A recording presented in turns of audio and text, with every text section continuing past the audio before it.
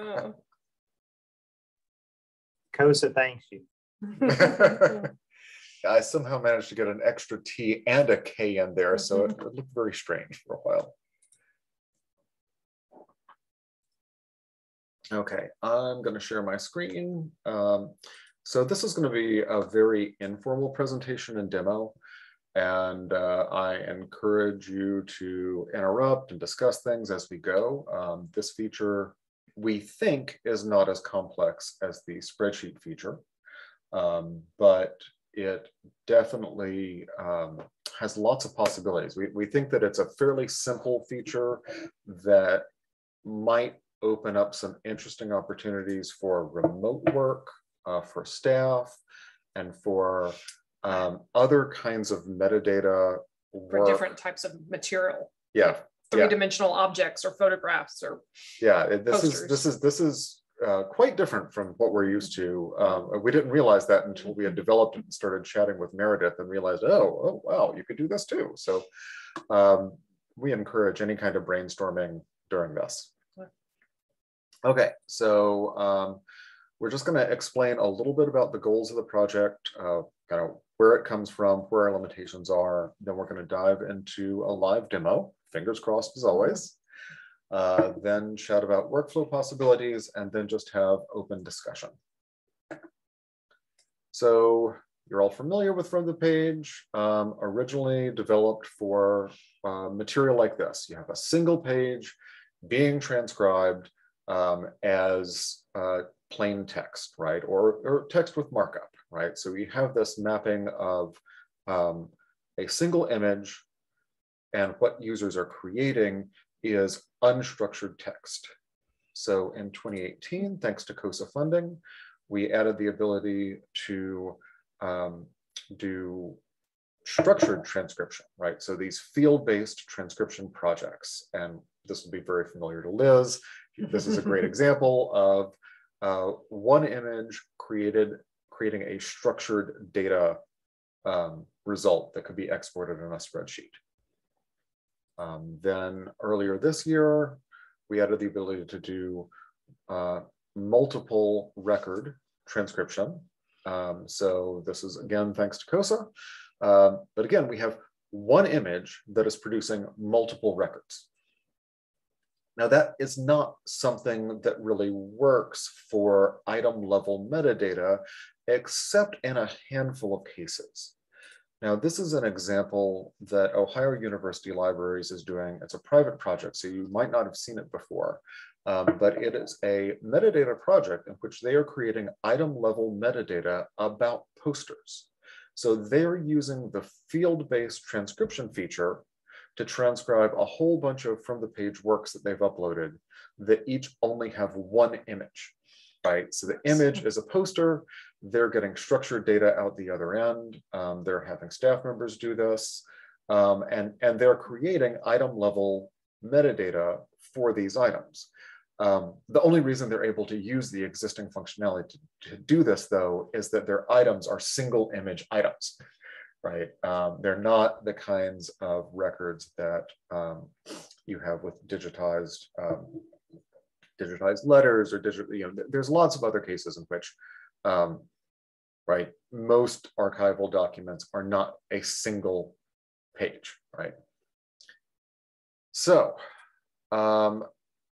historically, the functionality as it existed a month or two ago was that to create for doing archival description, to create metadata, the problems that we had with the existing software was that the target, right, creating metadata is metadata about items, not pages within the items, right?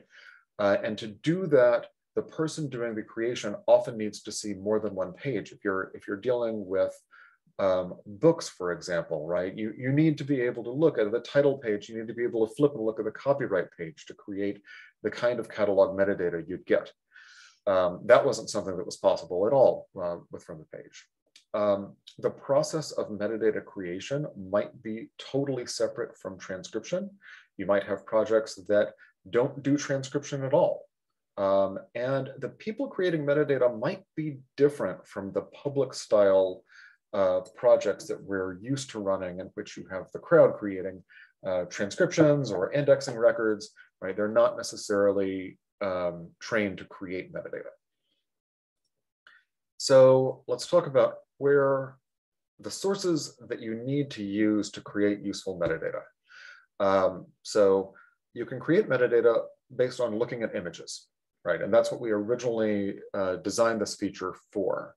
And then partway through, we realized that projects that had already transcribed some material might want users to be able to read the transcribed text, so that they would not have, if you had a crowdsourced transcription project and then you were asking people to describe metadata and they were different people, those second people, should be able to use the transcripts rather than having to puzzle out the handwriting from scratch again.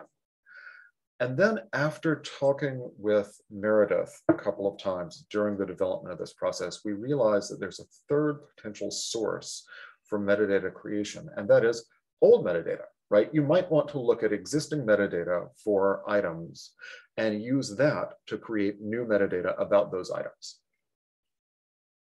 So the outcomes that we see, kind of the goals of this, one goal is new metadata, items that simply don't have descriptions, or you're collecting new fields about items that were not in the original metadata.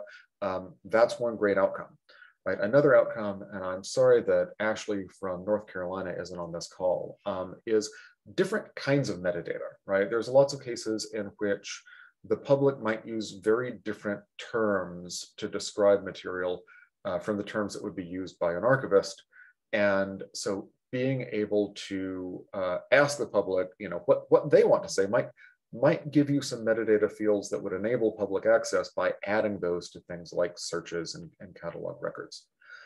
We also realized that this would be useful for translating metadata. So if you have material that's all in English and you would like it translated into Spanish, it might be reasonable to say, all right, let's, here are the same fields, please provide the Spanish for these. And then finally, revising metadata, right? There's lots of archives conferences I see talk about addressing archival description that was done 100 years ago and embodied a lot of the ways of talking about people that were common then that we don't like to use now, particularly about indigenous people or other underrepresented groups. So being able to use a feature to enable revision of existing metadata is another big piece of this. Another goal. Okay, ready for the demo? Any questions so far? Yeah, any questions so far? That's a great question. Before I jump in. Nothing? Okay. All right, so this is a private project that I've created, and if you want to play with it, I'm happy to open it up to any of you. And I have imported a handful of letters from the portal to Texas history. So right now, this is just the normal default flow of, here's a page to transcribe, and I can click through the rest of the pages, and I have unstructured text to transcribe into. So what we're going to do is configure this project, and we are going to enable metadata description. And that will make this a metadata description project and take us into a new tab for metadata fields, right? And this is going to look very similar to the field-based transcription configuration screen you're used to and the spreadsheet transcription screen you're used to. Except one of the differences is that the first thing you're prompted to do is say, well, should people be able to transcribe and describe, or should this be a metadata creation only project? Up to you. It's up to you, and you can change projects from one kind to another. You can disable metadata description, you can enable it. No data is going to be lost if you do that. In fact, we think we're not sure what the right approach is. We suspect that doing transcription and description or metadata creation kind of hand in hand makes the most sense. So hopefully someone would transcribe a letter, and then they would be in the context of that letter, and they would be able to answer the questions that you ask about it. When was it written? Where was it written to? But there's other possibilities of how you choose to make this workflow happen. Right. For a pure crowd project that's working with correspondence, like this example, transcribe then describe makes perfect sense. But that's not the only kind of project that people will be running, and that's not the only kind of source, right? Correspondence is great, but it's not dance posters or cards. Yes. Okay. With our slave schedules, we actually have done just the opposite, sort of. We've gone in and indexed pages that only had header information ourselves at the very beginning of a project. So I could see you going through with a large project like that and adding, this is a blank page, this doesn't actually have the data we want on the front end, and then I don't know how you would do it, but separating those pages. So so that you're only doing really truly on that second pass the transcriptions. That's an interesting point, because so for many of, especially the COSA records, you've got let's call it a book that's got a bunch of header information, which might be best captured as metadata or introductory stuff, and then transcription of just the pages after that. I think I would probably use that mark blank feature for the ones that you wanted to skip. So what I would do is kind of upload the book, create a metadata description field like Ben's kind of working on demonstrating right now for capturing that front matter. And then I would probably go through the transcription of those front matter pages, and I just check that blank, and then leave the other ones, if that makes sense. We can talk about that more too when we get to specific projects, but I think that's a good point that we need to think through. So Ben is in the middle of creating a set of metadata fields. These have exactly the same field types as you're used to seeing with field-based transcription, except that we added a new one, which you're going to demonstrate, right? Yes. The new field type is a multi-select type. So we realize that many libraries and archives use things like Library of Congress subject headings to categorize things. And that things may fall into multiple categories. So that's what multi-select's for. I'm just going to show you how that works. So you select multi-select, you have to save it, and then you have this option to configure your options. Okay, so these are from 1918, so I'm going to assume that they're talking about or.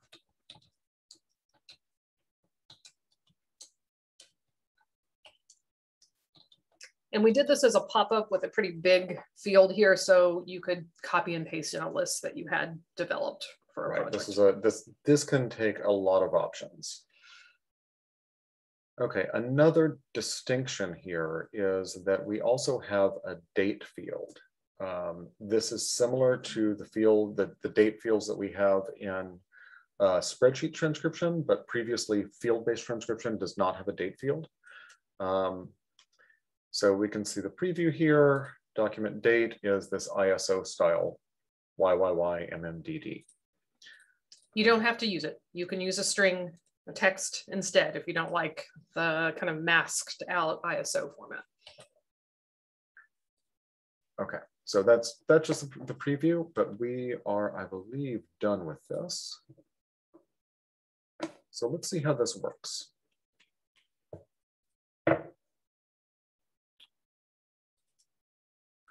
Okay, so this is, as we said earlier, a combo transcription description project. And so I'm going to transcribe just a tiny little bit. Belmont, New Mexico, maybe.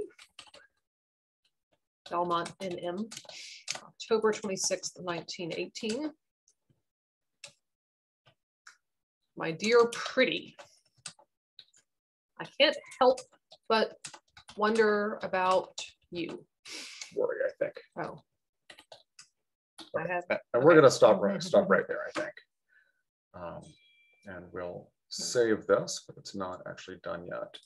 And then I'm, just for the sake of demonstration, going to see if we can get to the very end to see if there's anything about the person who's writing. And sadly, no, but I can see them. Up close to Cloudcroft. Right, so that's just the transcription stage. And you've all seen that before. But we now have this extra step so that if you're in a dual transcription and description workflow, after you're done transcribing, hitting the next button prompts you to enter the metadata. And notice that we're kind of popped out and we're now at the item level with overview, describe, and help, which is not where we were a minute ago, which was the page level. So it's a little bit, the UI is a little bit different here. 1918. October 26th. 26. 26. Belmont. We do know where it came from. And recipient is pretty. Oh, right. Okay, not the sender. And we have no idea about these other things, but we know subjects. We're talking about domestic life. And we page through it and see what else is in there. All right. Okay, right. This is a great point.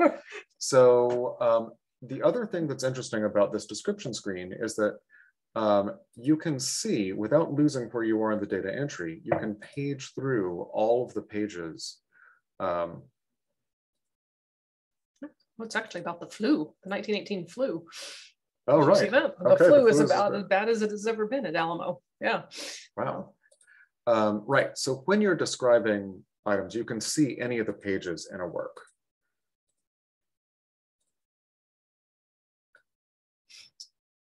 So that it's the same viewer we use for transcription. Sonia just had a comment that it's really convenient. It's the same viewer we use for transcription, just configured differently so that you can page through things. So that's pretty nice. So you've got the thumbnails over here, but you also have the ability to page back and forth in the viewer. So I'm going to save this change. Okay, so that is the transcription and description flow. Oh, you know, there's one thing I forgot to show, which is that if I want to, as I'm typing, I can switch from viewing the original images to viewing the original text. And that will show me any text that's in here, whether it's transcribed or whether it's OCR that's been imported. I also have the ability to view the original metadata if any has been imported, right? So this is material that was added by the Portal to Texas History, where I imported this from. But if for some reason there are fields here that are not mentioned, you know, like these subjects, for example, or places, right, where this is sent from, right? We don't have a place that is where this was created. So we could be pulling Belmont, New Mexico out here and adding that to this metadata. It looks like they knew who sent it and received it. So yeah, it looks like they.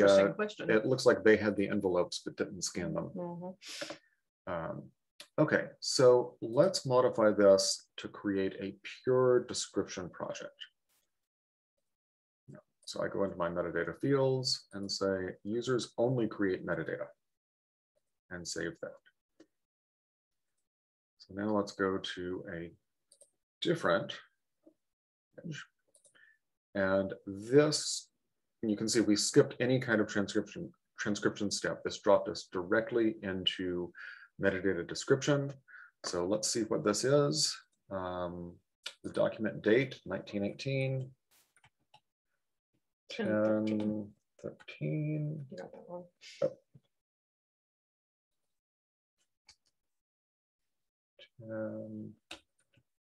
13, there we go. All right, and so we can look through this and see, all right, what else do we know about this? Let's go to the last page, which would be where I would look for more.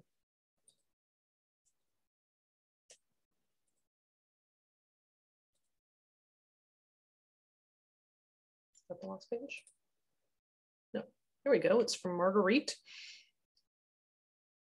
who has the post office now. I don't know what that means. But love to you, Marguerite. Who has the post office now? Okay, well, so the sender is Marguerite. And the recipient is Pretty. During World War I, sometimes letters would be circular. So she may have been forwarding mail from overseas and that kind of thing. Oh, interesting. One of these letters, as I imported it and was looking, is from the USS Huron at New York. So I thought that was interesting. Okay, so we're going to say that this is about shipping. It's not, but it's not. Okay, so that's a description only example. And again, we can, if there were text, we could pull that in, but we can also pull in the metadata and see what they're talking about. So let's talk about getting data out. So you can go to your export screen. And for, you're used to seeing a lot more in your export screens, but for projects that are set to only be metadata description, we kind of hide all of the export formats that are I'm not actually sure is the right thing to do, because if you're going to do a multi-stage project, you might do metadata at the end, but you might want to export everything at the end. Right. So we should think through that some more, because it made sense when we did this, but I'm not sure it makes sense now. Okay, let me open up that exported document. And I need to stop my share and then share my spreadsheet program.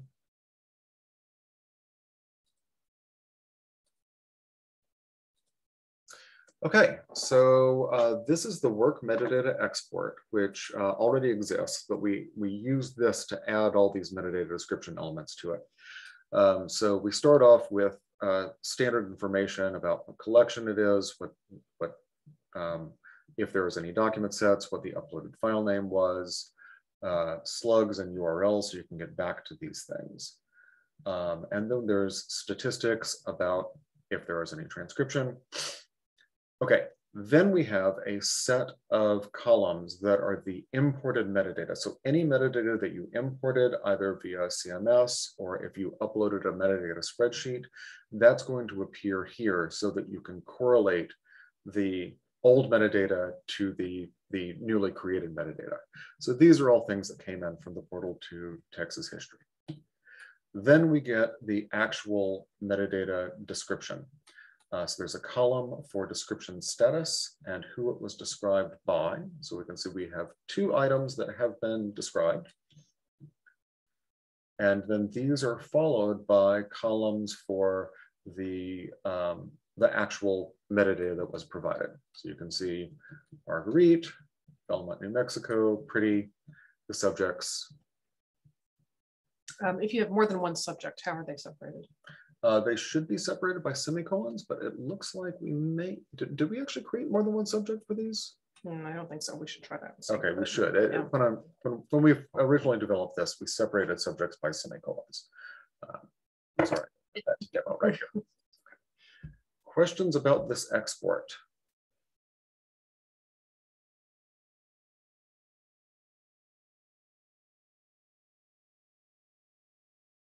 No? Okay. All right, so I'm gonna— Does the data show up other places in other exports? This is the only place the data shows up right now. We have thought about adding it to our JSON APIs, to our IIIF manifests. We're not quite sure yet how to differentiate between metadata that's created here versus metadata that's more authoritative that was provided by the institution during the import process. So we're not sure yet. Yeah, we don't want to be making decisions about what's your authoritative metadata that you're going to show to users. So this is not, it's not in the PDF exports or the Word exports or the text or TI exports. So that's something I think, if we'd like feedback on, if you. Yeah, we're very interested in doing this, but we want to do it right. So if there's specific use cases and we should say, hey, we really want to use it this way, let's add it, right? we don't want a situation in which somebody could create metadata and then do a PDF export and say, look, this says Bozo the Clown wrote this letter or something. Okay, I'm going to go back to sharing my presentation. Okay, so let's talk about what some of the possible workflows might be. We talked about simultaneous transcription and metadata creation. We talked about metadata creation only, but we also have the ability to switch projects from one state and one workflow to another.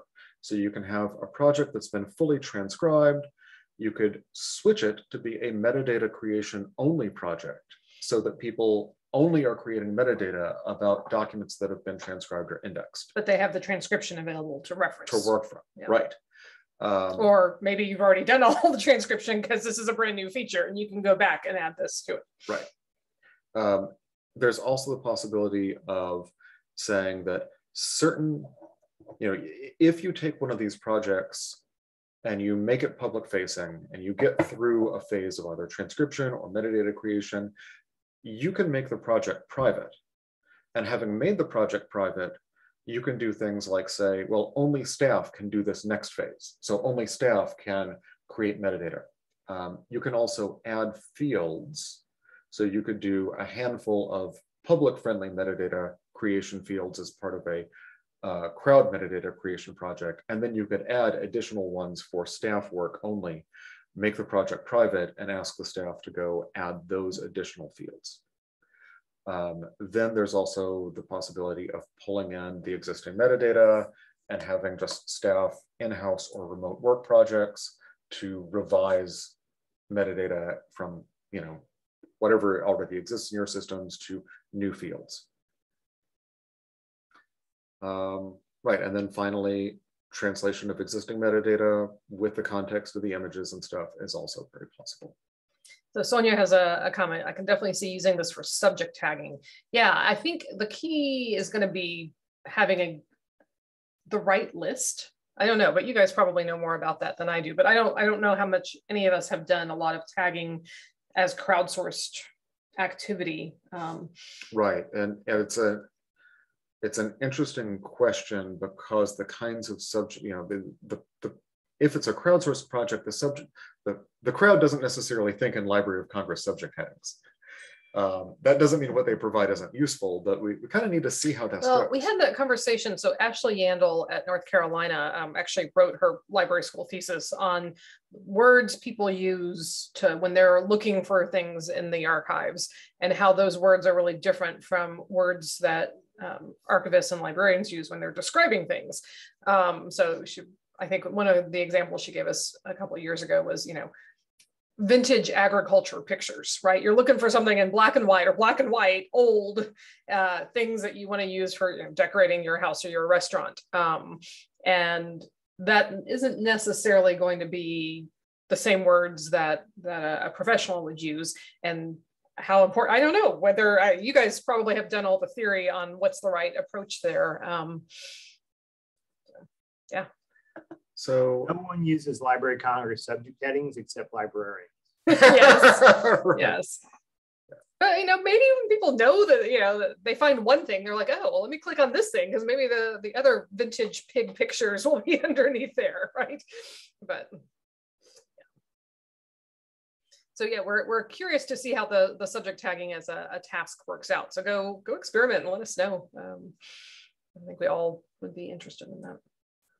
So, when we showed this early on to Meredith, she came up with a lot of ideas that we had not envisioned at all in terms of how this might be usable for staff remote work or for kinds of projects they were doing. So we'd love to get feedback. We'd love for you all to use this and see what you do with it, because right, we're not archivists. We don't have library degrees. And so the more that we can watch what you're doing and then spread the word, the more that once this feature becomes generally available, we can point to some best practices or some good use cases for kind of the broader community. So this is available to you now, when I send out a follow-up email with the recording and everything, I'll include the link for turning it on.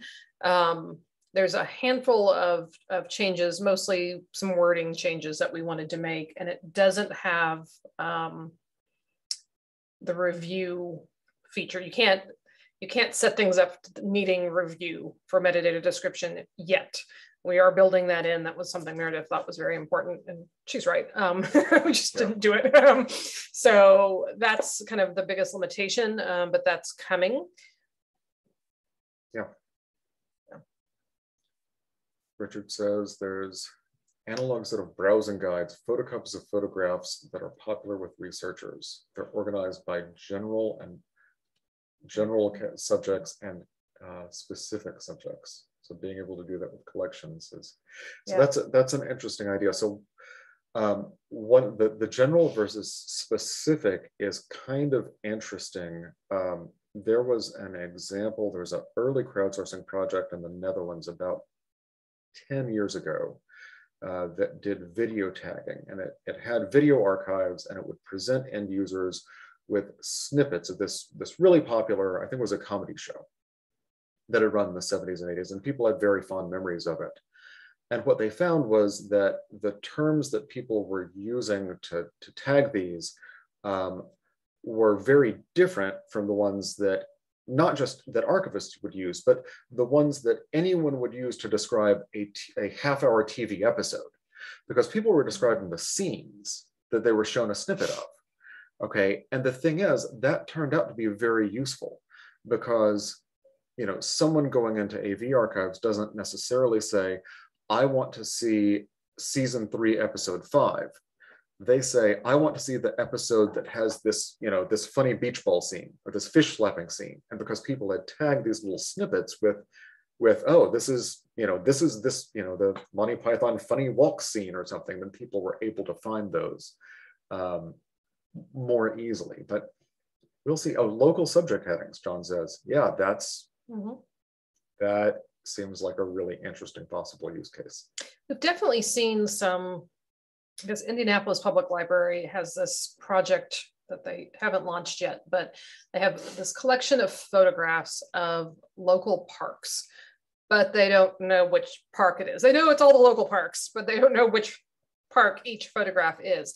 And I feel like photo identification is a totally different crowdsourced task. I have a whole design, but it's like not even, I'm like, no, not even a from the page thing. Like, it's like, you kind of want almost a dating app sort of interface where you can just look at a bunch of stuff, and when you see something, then you can add data about it.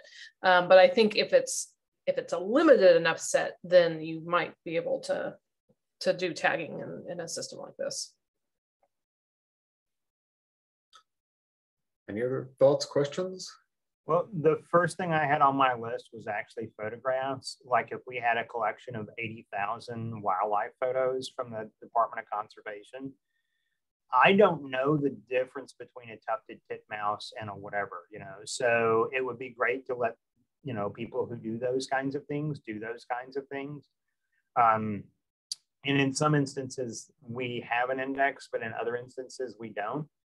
And in some indexes, I'm pretty sure that the conservation photographer was a good photographer and not an ornithologist. And so I could definitely see photographs being a project to do that. And am I right in saying, though, that you can provide metadata existing with this and then add to that metadata, and from your spreadsheet, then it kind of differentiates between whose metadata is whom? Yeah, so you can create metadata, and from the page, after you've imported items, we give you a template spreadsheet that you can download, and then you can correlate based on like the file name with some other source that you have, and you can, if you can copy those fields in, then you can upload it, and we will show you that uploaded spreadsheet metadata as your original metadata. Depending on what your asset management system is, like the one we were showing, the Portal to Texas History, they publish all their metadata in IIIF manifests, and we just pull that in. We do that for Content DM. Some other library systems, like Tend would do that, yeah. So it kind of depends on what you're coming from, but we can always test it and see. But kind of the fallback is there's a spreadsheet, right? You can upload a spreadsheet after you've gotten your stuff in and kind of match it up. And one follow-up there, can we import metadata for the table, the tabular indexing as well now? Yep. Yeah. That's always, so importing metadata has been around for a while. We have about 4 different ways to get metadata into from the page.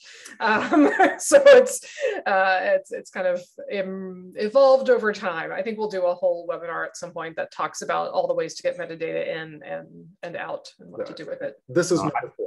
Yeah, this is number 4. Yes. All right, I'm just thinking that it would be great for a cleanup tool kind of thing too, where you already have a poorly done transcription or table, and you could maybe have staff use it to clean up too. But yeah, that's off topic.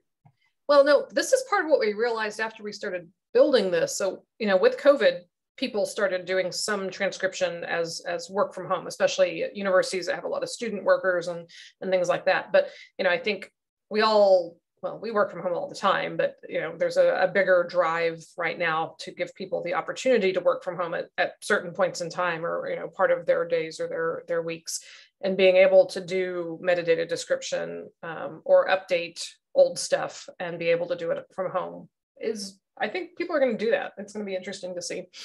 So Sonia has a link that she put in about an example of a project that was trying to do photo identification and transcription software. And she's like, Sonia, are you someplace you can talk? Yeah, I can chime in. So we did try to do sort of a photo identification project on on a transcription platform using Omeka and Scripto.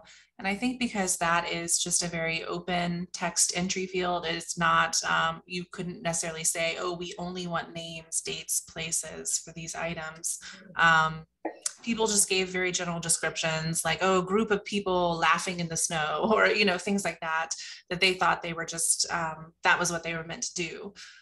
So I think it's a hard shift to make in mindset of your volunteers and users to get them to tag things correctly. So yeah, I agree with you, just that might be a very different interface. But it's worth trying and seeing, maybe it would work better on FromThePage than in Omeka. I'm not sure. Yeah. I'm curious what you're doing. Are you doing anything with those general descriptions? Because I think that is the Ashley dissertation example, which is, people playing in the snow, is sometimes people are searching for that, right? Yes, and this was a collection that we were hosting for another organization, Colonial Williamsburg, here in Virginia. So I actually think that those user-generated descriptions are very helpful. So I'm not sure if they will use those, but I plan to export and give them everything. So we'll see how it goes. My other question, something that I was thinking of, I think the work from home possibilities for this are amazing. And we generally like to create some basic metadata before we put things up for transcription. So I think our workflow may be reversed, in that we want to do metadata creation by staff first, and then export the CSV and re-import that so that it shows up for the public with like title, date, whatever. And then push it out as a transcription project. Yeah, that would most closely match our current workflow. Yeah, you would have to do it in 2 steps, like you're talking, which is, project 1 is you create the metadata and export it. Project 2 is you re-import everything and you import your exported spreadsheet in order to get it in a non-editable format, right? You could just turn on transcription. Well, I mean, you could. What are you just? I mean, but it wouldn't show up in the right place. Right. Yeah. Let's talk about that, because it might be possible to do it in place without having to have the export import. That 2-step process. We might be able to. What if you could publish metadata, like or approve? Well, so we don't have a review and approve implemented yet, but arguably, if it's approved, maybe by staff, this is the thing, is you don't have to have. I don't know who. Then we could pull it into the about page and the kind of the formal metadata. Yeah, we'll have to think about that. Something like that would be really interesting to us. Or if, after you've completed the metadata description, if you could switch it back to being just transcribe only. You can do that. Okay. absolutely can do that. But you can't see the metadata. Yeah. Right. Yeah, but we would be able to. Yeah, let's keep talking about this, because I think that the work might, depending on what you're trying to do, the work to get there might be minimal. Yeah. That sounds good. All right. Using the example that you had with New Mexico letters, and having worked with, in a former job at the Memphis Public Library, a lot of documentary film crews, they always would bring us what I call a noun list. And so they were looking for influenza, for instance, which we see in that letter that you all gave an example. Although their noun list would be literally the script that they're running from, and it's every noun in the list, like running water, or like the flowing river was one of them. They were wanting still photos that they could make look like a boat running down the river or whatever. And we actually found some things that they worked with. But I think that one of the values of this would be to give letters for, and I'm not talking about transcription here, I'm talking about totally using this to not transcribe. Because it's a lot faster to go through a document and pull out the things that people will use than to actually transcribe it. But I think this would be useful for that noun list. But how do we get it to be able to take the flu and make it FLU and influenza and Spanish influenza? How do we add those tags as well and keep those discrete? Like, here's what it says, and here are the logical extensions of this. So, we have that with the full text transcription. So we do subject linking, we use wiki links, and you take the verbatim text, FLUE, and you can link it to a canonical subject name like influenza. It doesn't get you the synonyms, but you could, once you've got it linked to your canonical name, I think there's ways you could do your synonyms. In terms of just doing this, you're really talking about, if you wanted to do this just as metadata description as a staff project, just, skim the letters, add some tags. Right now, you would need to have flu and sickness and Spanish influenza already populated as the things that people were selecting from for subjects, right? Because we wanted that to be a controlled vocabulary. Well, and I'm curious, what are your systems for doing this? These lists get really long. How do we design a really good interface that lets you look at a really long list and pick the right stuff? We really designed this for you to present a kind of a just enough set, right? Well, the user interface that we're using, people can start typing into that box, and then it does a little search and narrows down. So you type S and it pulls up shipping and sickness, for example, and then you can pick one of those. But you still have to know what's on the list-ish in order to get that right. And I think there's another interface possibility, which is show me everything that's on the list so I can pick the right thing. And I don't know, if you click on it right now, do you get a drop down, right? Or do you get anything? Yeah, you get a drop down. Yeah, you get a drop down. So we'll show you everything that you've typed in, but if that's 100 things, that's not very usable. So I'd be curious about user interfaces that make it work better with longer controlled vocabularies. Again, though, for crowd projects, I'm not sure I'm going to really strongly recommend longer controlled vocabularies. I'm not sure the crowd really wants that, but for staff projects, it makes more sense. So Family Search used to use that in their data entry for I think it was the 1940 census indexing. And the first week, and was with surnames, I think is what it was, and first names. So the first week, it was pretty helpful. And then by the second or third week, the list was so long that, you have a Polish name until you got to the end. You didn't know whether it was an I or a Y. You basically had to type the entire thing, and then it would give you the choice of, do you want a Y or an I on the end of it? Right. So it was absolutely useless by the end. Right. It's a comparable thing. It's not exactly what you're talking about, but I think it's illustrative of your problem. Right. That's a more slightly more emergent in terms of what the control, it was an emergent vocabulary. But it's still a function of the size, yeah. the total inventory of matches that people are choosing from. Yeah. It is. You don't want it to be too long. Yeah. And it grew, I mean, every day it was expanding astronomically.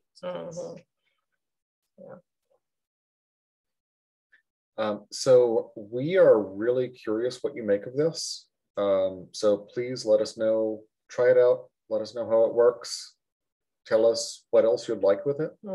How you're using it, because we're curious about that. Yeah, we are very curious, and we would love to have stories to point people to of how they can use this as well.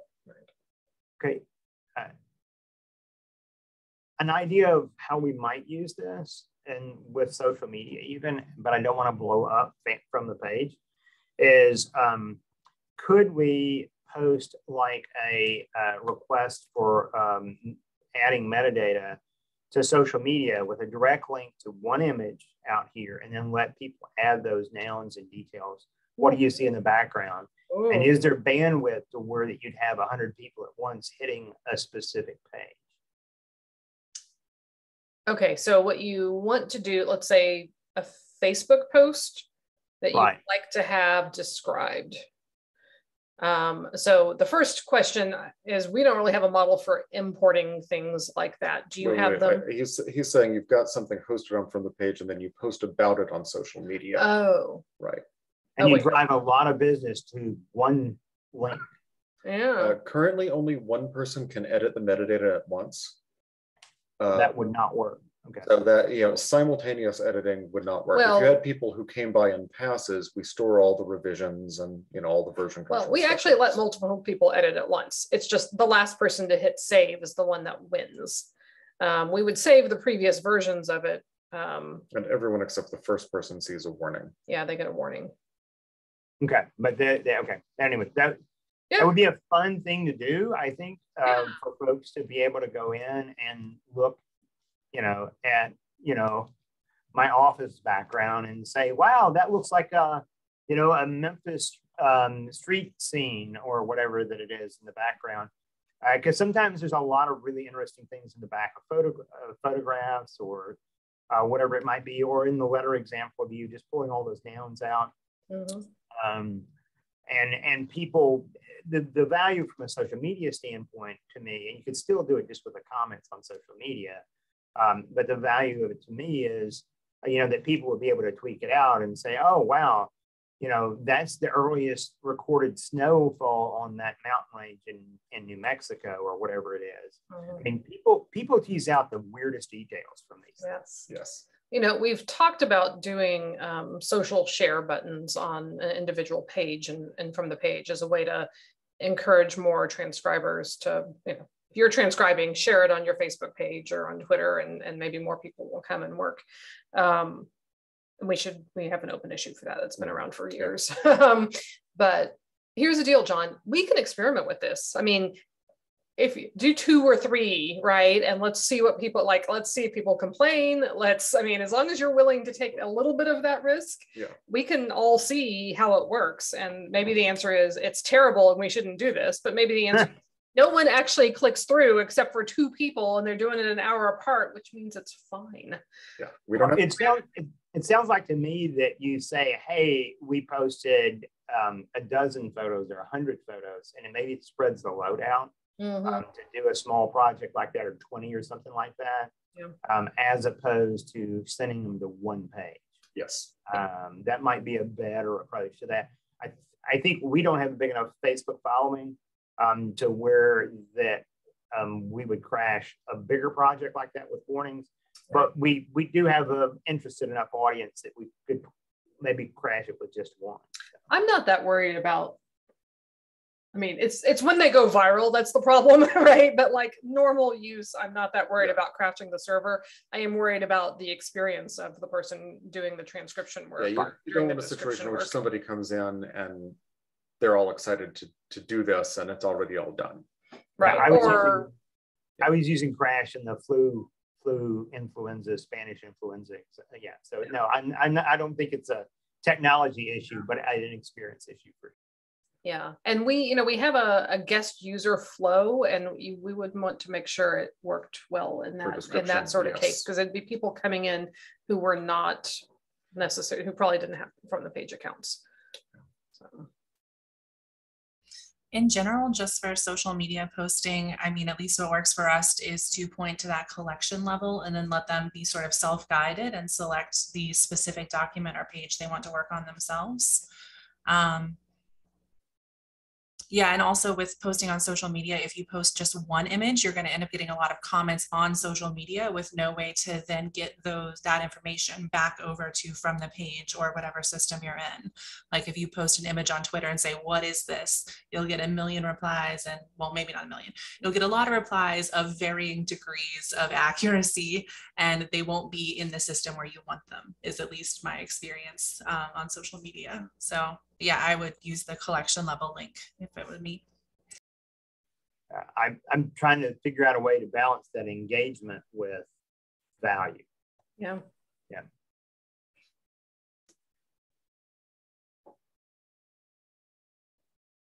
All right. Well, I think that's about all we have. We look forward to any feedback you have, and when you actually start using it, let us know how it goes. Please. And again, thanks for all the support and all the input. We'd never come up with this on our own. And it's going to be so amazing. Yeah. Sarah and Ben, can y'all hold on for just a second? I have an unrelated question. Sure. Yeah. I heard one other person speak up, so.